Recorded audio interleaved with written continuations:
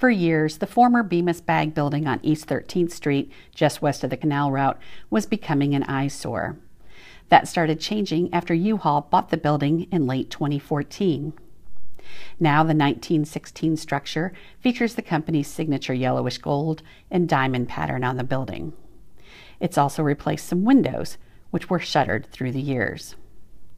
There's a showroom now in the front of the building that's completed.